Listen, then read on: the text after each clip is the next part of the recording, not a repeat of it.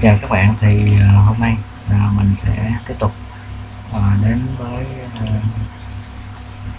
cái bài thứ hai tiếp theo, đó là cái bài điều khiển đèn bằng nút nhấn. Ở đây thì mình sẽ sử dụng PIC 18F450. Cái bài hôm nay thì chúng ta sẽ nói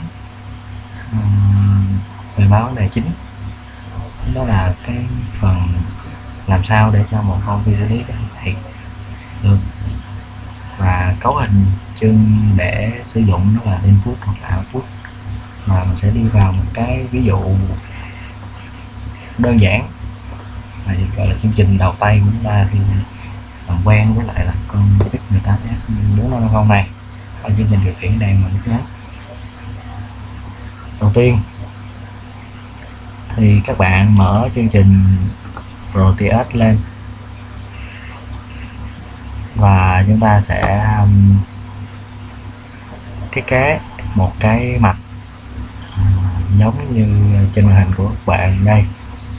Thì cái mạch này thiết kế cũng đơn giản thôi chứ không có gì khó cả.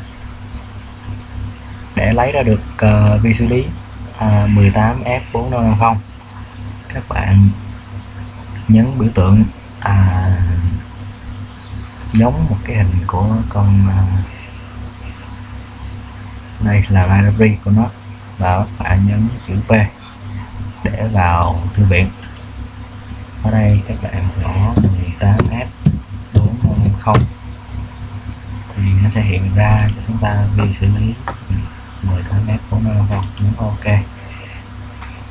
chọn 18F450 thì các bạn sẽ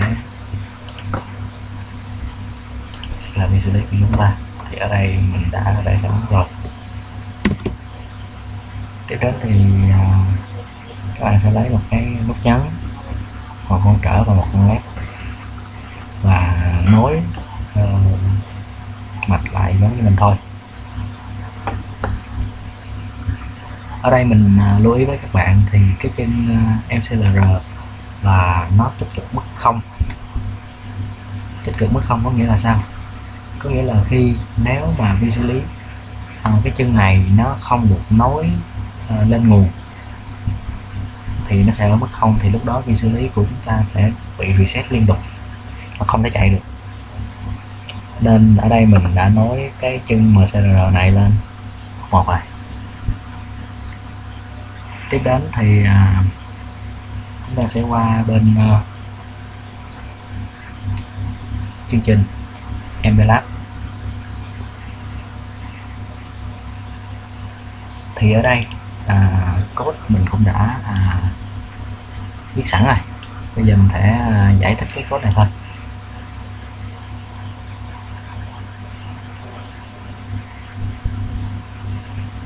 Thì mình sẽ hướng dẫn các bạn cách để mà tạo ra một cái project. Thì để tạo được một cái project thì chúng ta sẽ vào project và project wizard, nhấn nút net, chọn vi xử lý của chúng ta đang sử dụng, đó là PIC 18F450. Chúng ta nhấn nút net và đây là cái ngôn ngữ chúng ta sẽ dùng để compiler.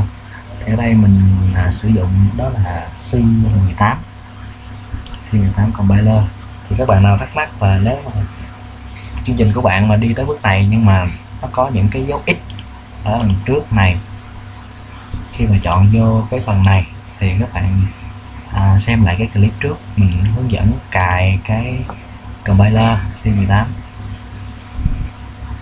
Thì khi cài xong các bạn khởi động lại chương trình thì nó sẽ OK thôi, rất đơn giản, cũng không có gì cả.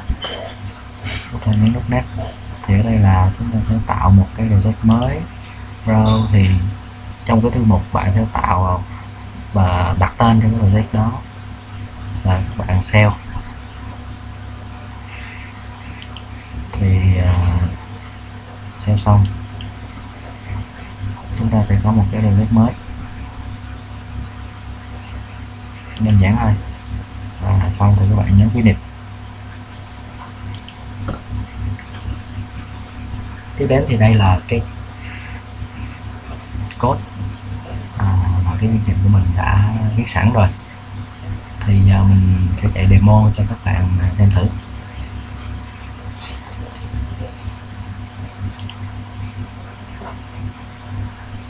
Ở đây ở phần debugger mình sẽ chọn là proteus USM, một cái link khá là hay giữa Mplad và proteus, cho mình đánh giá thì nó có thể debug được rất là hay. Thì đây là cái proteus mình đã vẽ bên này.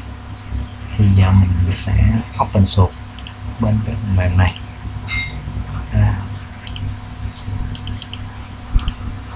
Đây là cái file mà mình vẽ bên này, bạn save lại và có file này thì nó open được. Xong thì đây, và bây giờ thì mình sẽ demo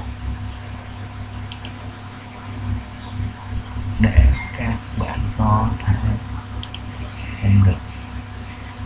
Ok, và start simulation lên.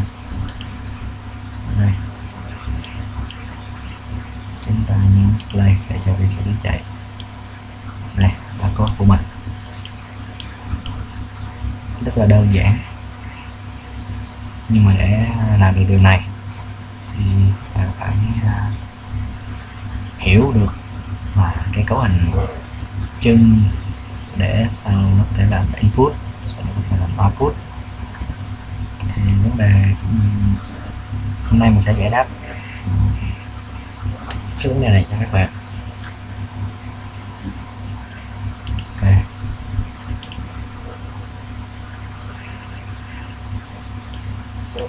đầu tiên thì code này chúng ta sẽ include cái P18F450 này, và cái file này là file nó chứa những cái thanh ghi. Đây, những thanh ghi. Thì sau đó thì C18 cầm bay lăn ra thì cái chương trình nó chuyển qua file head thì nó mới đặt lệnh xử lý để hiểu được. Thì nếu mà không có thư viện này thì khi mà các bạn nhập code này vào thì nó sẽ báo lỗi. Mình thử các bạn.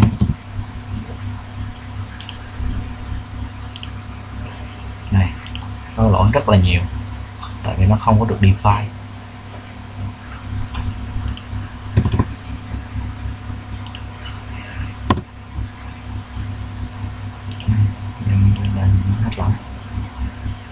Ok,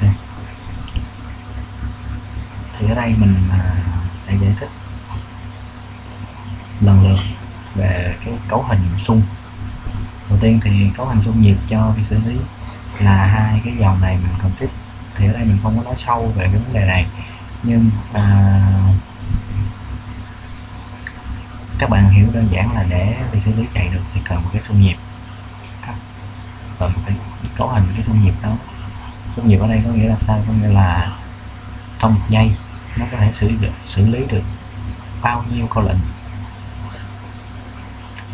Thì nếu các bạn đơn giản thì mới vào thì cấu hình giống như mình thì việc xử lý có thể chạy được rồi. Tiếp đến thì chúng ta sẽ khai báo input và output cho những cái vọt com của việc xử lý. Ở đây mình xin giải thích nhầm này, có nghĩa là trace B bằng 0 thì mình đang cấu hình cho tất cả các chân ở bậc B đều là output, và trace A bằng 0F thì tất cả các chân ở bậc A đều là input, và adcon 1 bit bcfg bằng 0b 1111, có nghĩa là input nhưng sẽ là digital, có nghĩa là input nó có hai dạng. Thì ở cái dòng vi xử lý này nó khác hơn so với những cái dòng 8051 là ở bên trong nó có tích hợp cái module mà có thể chuyển đổi analog được luôn. tín hiệu analog thành digital luôn, nó mạnh hơn 8051, là mình không có sử dụng IC ở ngoài để chuyển nữa, mà có thể là tín hiệu analog mình có thể đưa trực tiếp vào những cái chân mà con vi xử lý cho phép để mình có thể làm ADC luôn. Thì ở đây là mình set tất cả những cái chân mà input analog mà thành nhận vào là digital hết. Ở đây vì cái nút nhấn của mình nó hiểu là digital, có nghĩa là mức 0 và mức 1 thôi, mình có thể là digital. Và ta sẽ vào cái chương trình chính. Chương trình chính ở đây thì cái dòng đầu tiên mình sẽ là gọi cái chương trình có thành ra, và trong vòng lục while thì mình sẽ kiểm tra nếu mà cái R0 này ở mức 1 thì cái led RB0 của mình sẽ tắt, và ngược lại thì nó sẽ sáng. Có nghĩa là khi cái input của cái R0 này bằng 0 thì nó sẽ sáng. Ở đây mình xin giải thích thêm cho các bạn hiểu vì sao mình lại sử dụng là lúc thì port A RA0, lúc thì last B0. Các bạn hiểu đơn giản thôi, trist A trist B bằng 0 hoặc là bằng 1, thì trist A bằng 0 thì nó đang là input, và trist B đây là cấu hình input và output. Tùy một chân thì nó có thể là nó có hai chức năng, một là nó có thể xuất ra, và hai thì nó có thể là input là đi vào được. Thì đây là port A R0, nó là input thì nó chỉ là kiểm tra trạng thái đi vào thôi.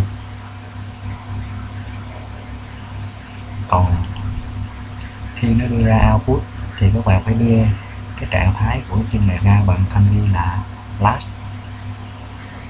Ví dụ như con vi xử lý này nó có 1, 2, 3, 4, 5, tất cả 5 bột, thì tương ứng với đó nó sẽ có lớp A, lớp B, lớp C, lớp D và lớp E. Trace là để cấu hình input hay output, còn last là mình đưa cái giá trị nó ra ngoài, mức 0 hay là mức 1.